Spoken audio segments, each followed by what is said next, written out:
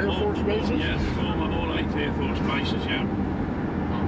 Wendling, Attlebridge, Halesworth, North Pickenham. That's 4 that I know of. Okay.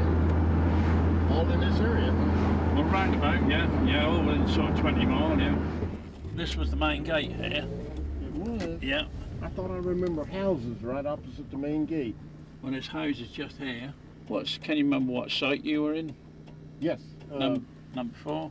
No, number 2. And I was number 7 hut and number 2 site. There's a picture of the sign on the door right in here. That's the only reason I remember.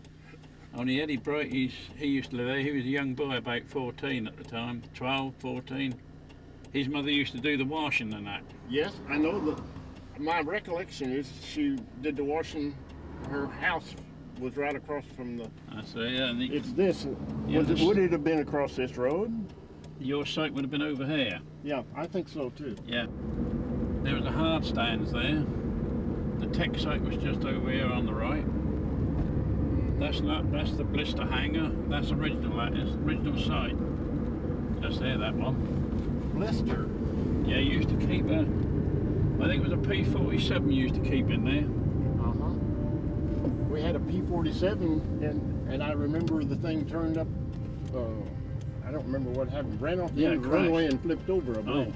There was one crash, the engine seized up, and Everett Jones bailed out. Some of them said that was a P-38 in there, but that's wrong. You wouldn't get P-38 in there. P-47 you will. And I don't think you had P-51s here. That was one just used for joyriding, basically. It ostensibly was to herd us into formation, but they did other things with it. Yeah, well, I know Everett Jones, he claimed that he'd never flown one and he wanted to fly it. They let him take it up and he went up long. The engine stopped, but he didn't really know what was happening. And he claims that he see the propeller and he could read the manufacturer's name on the propeller, so he realised it was stopped. Now, well, that's true, and I don't know. But he bailed out, and the story goes the plane followed him down with us right now, I don't know. But they did strip the engine out when they pulled it out of the ground, and that was bearing failure. That threw a con rod, you see. That's what happened.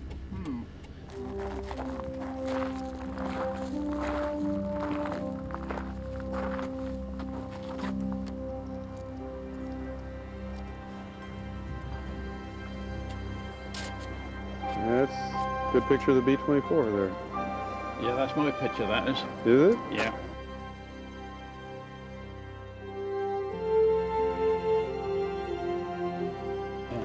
You spent tons of time on this too. Yeah, about 4 years. 4 years. There are your squadron plaques on the wall there. 784, 85, 86 and 87. That brick there came out of the officers' mess over number 1 site. One down in the middle there. Yeah, one down there. That one come out of the base camp cinema. Oh. And yeah, I saw it has chewing gum on it, I saw. Oh, well. Good thinking. And that piece of concrete to the right of that plaque, and that piece of concrete to the left of that plaque is from the main runway. What do you got there, Dad? I got a control tower. Original marking. You got to remember there was a little greenhouse on top, glass house. Yes. Yeah. It doesn't seem very tall for a control tower, even with another story on it. Yeah, well, there used to be a platform around the edge. You can still see the markings in the wall where the handrails used to be fixed. I mean, you could walk round from one side to the other. With the main runway down there. That's hard stand 13 over there. That's got turkey sheds on it.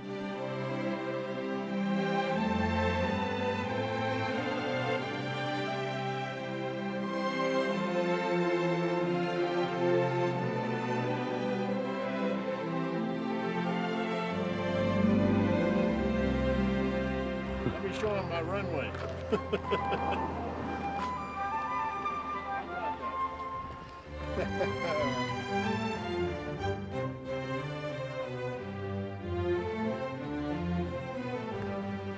this one was 6,000. That's right, yeah, 6.5. And the other two look like they're the same length. Yeah, four and a half, 4,500. You could land on them empty.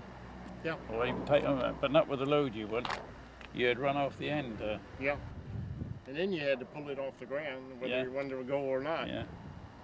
Yeah. But how did Johnson get with the Brussels sprout? Well, he invested this cardboard metal on a tinker's shoulder to say, this is what we awarded you for tearing up the Brussels sprout. Yeah. Oh, okay. We're on the main runway, 0927. That's it. You got it. Can you see this behind me? It didn't look like that when I remember it.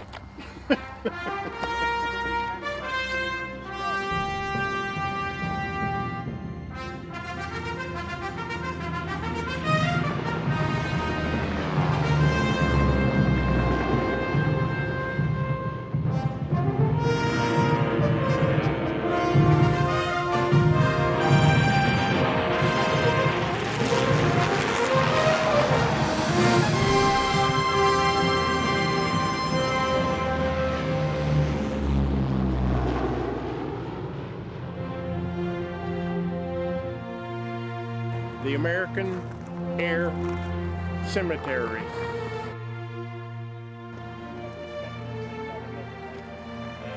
Laid out. Yeah, laid out. 1941, 1945, on the Great Wall leading to the chapel are recorded the names of Americans who in this area of operations or in the waters of the Atlantic gave their lives in the service of their country and who slept in unknown graves.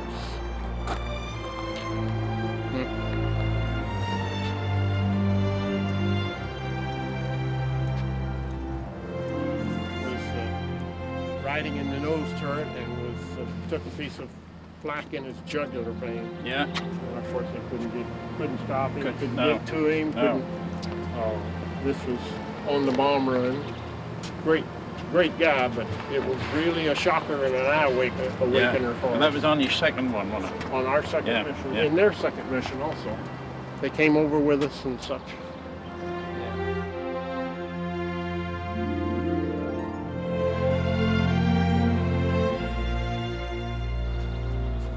You've never seen a chapel like this, have you? No, sir. Look at the ceiling wall.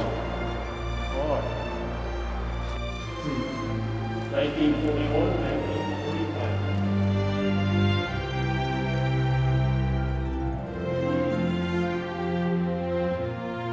And from these friendly isles flew their final flight and met their God. They knew not the hour, the day, or the land of their passage. When far from home, they were called to join that heroic band of airmen who had gone before. May they rest in peace. I remember when the 392nd, they came over in 1943. American Battle Monument Commission.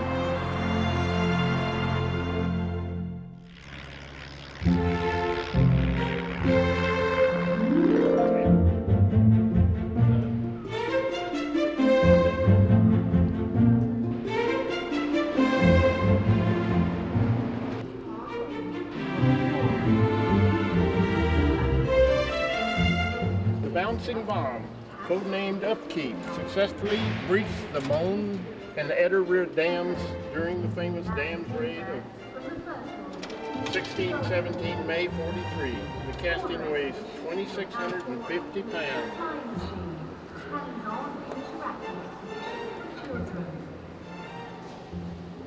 We are now in the bomb bay of the Vulcan bomber. This wouldn't be a 50 caliber. Oh, no, that's 303, 30 caliber. 30 caliber? Yeah. Pea shoes.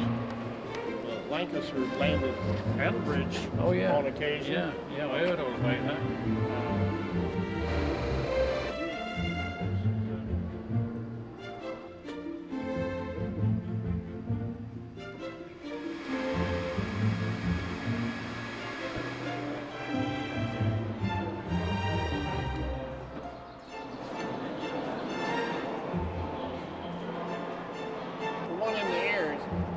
an Avenger, right?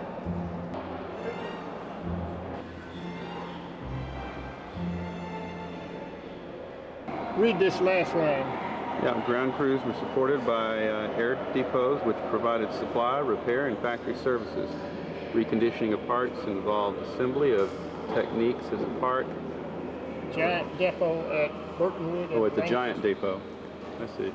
The Burtonwood was one of about 3 such places. Brother Joe was at one of them, and I can't remember the name at the moment.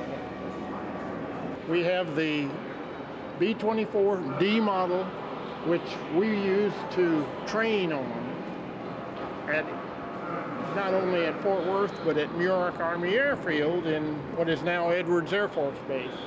And that was the original mass-produced B-24, B-24D. We used to drop practice bombs in this. This D model, B-24D, was used in the Palestine attacks for the most part, at least the earliest Palestine raids out of Africa.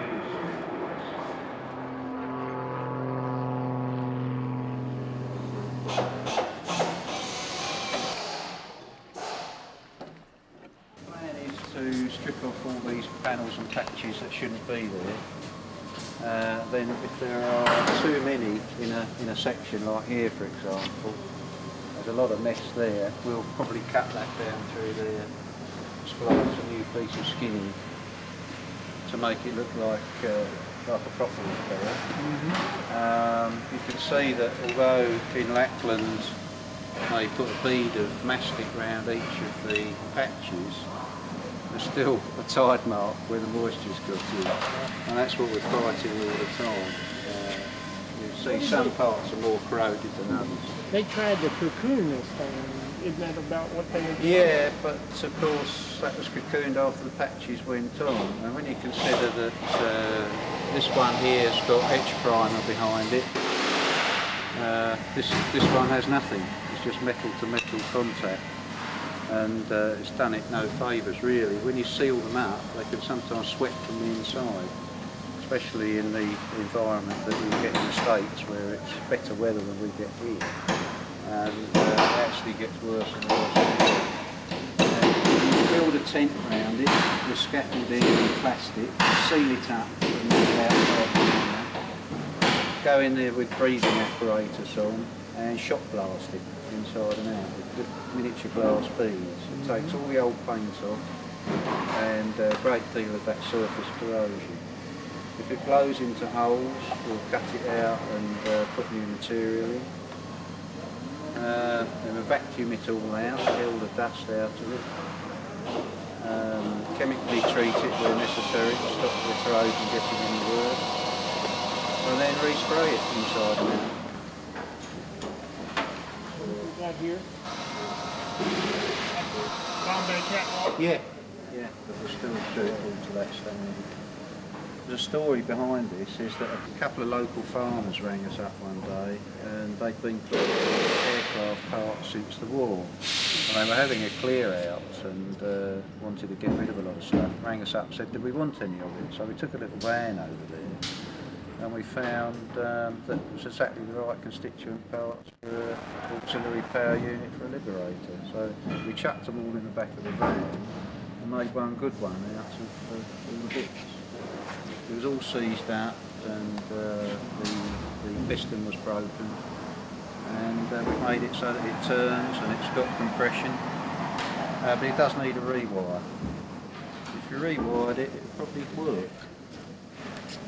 Made the home light. That's right.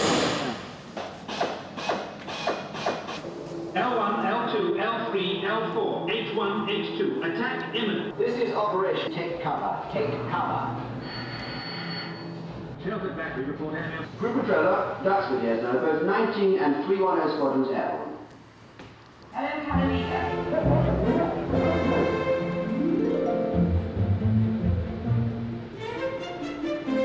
B1. Yeah. Our first trip into London, B1 hit about 2 blocks from our hotel. Yeah, that's That's where they've aimed for. We always stayed at the Strand Palace in London. It knocked everything off the mantle and busted glass all over the place.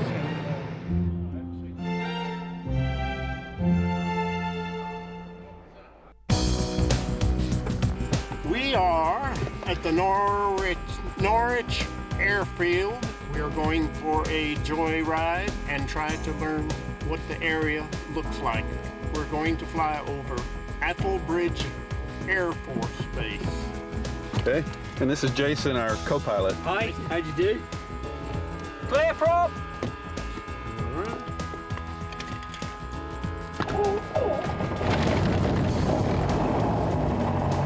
Which is the runway we're just going to pass on our left here. If you look out to the left, you will see that we have a runway. Did you have any traffic assigned to position? That used to be the northern runway. Now it's just used as a taxiway. That grey building just in front of you there is the old wartime tower. Straight ahead there. Wartime what? The wartime air traffic control tower. Okay. Just there. Oh yeah, I see it. You can see it. Yes, sir. Not much, it's not used as a tower anymore, but that's what it used to be. Yes, sir.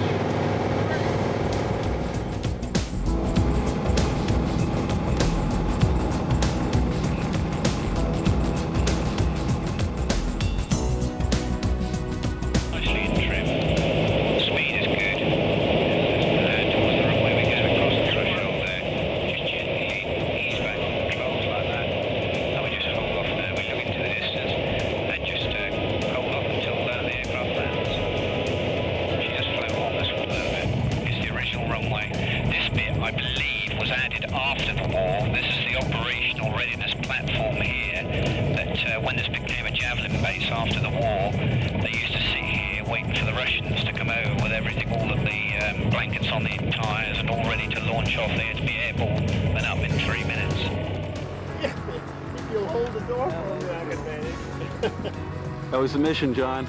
Great. We won the war, baby.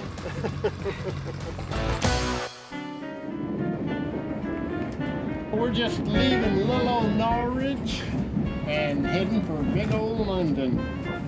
Why not? How was our host? Our host was fabulous. You couldn't find a better host. He really gave us a full treatment. And we saw everything there is to see in Norwich and a few things that we shouldn't have, probably. Name, address, and telephone number, so he has an advertisement. I'll tell you a bit more about the structure and show you some of the things. Here we go round and round. I just ask you not to eat, drink, or smoke very much.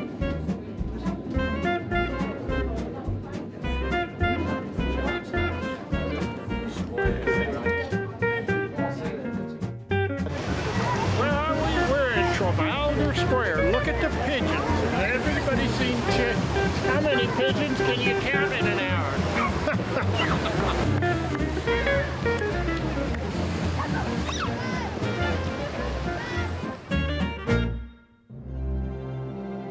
We're at the Battle of Britain Hall, and we're going to the RAF Museum.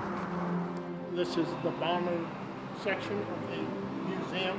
We're facing a B-17, and unfortunately they seem to have screwed up and never delivered a B-24 to the museum.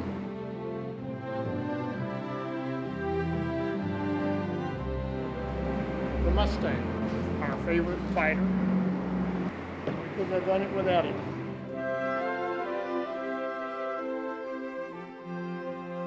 Hey, we got a B-24, folks. Just what we needed. What else could you ask for? Ain't that pretty?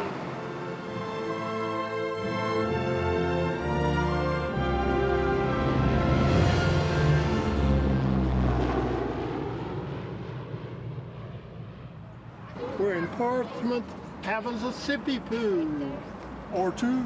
And what are we doing in Portsmouth? What's going to happen here? We're going to take the ferry across to... Can't even think where that... Starts with a C. I know it does. Next letter H. Cherbourg, why not? And we're outside the Portsmouth Ferry Terminal. It's 5:39 in the afternoon on July the 2nd. And we have a berth on the ship at 10:45 tonight. Right? Right on. Arriving in Cherbourg early morning. Right. All right. So this is our hotel for the night. Not this particularly, but anyway, we got 5 hours to kill now, so we're starting it this way. Attaboy. Hey, we're on the Pride of Hampton, leaving Portsmouth, England, bound for what's it? We're on the Pride of Hampshire, is it? Yeah, Hampton. Hampton. We are now on the Pride of Hampshire. All right, let's try it again. Go. We are now on the Pride of New Hampshire. No.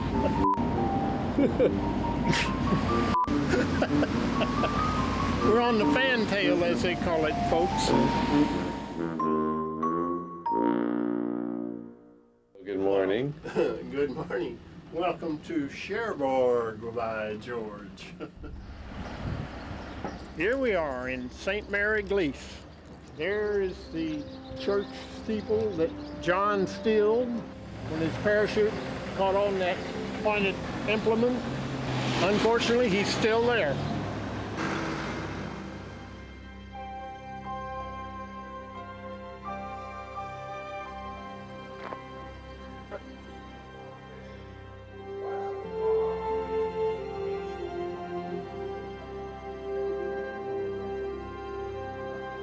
Now at Point du Hoc, where the Rangers scaled the cliffs to silence the German artillery in the area.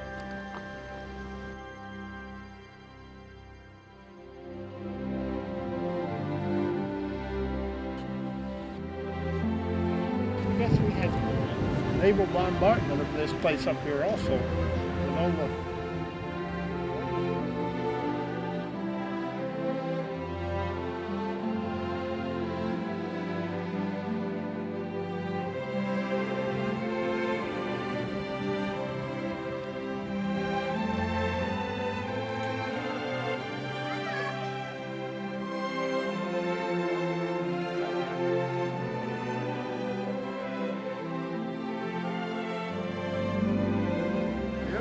Omaha Beach.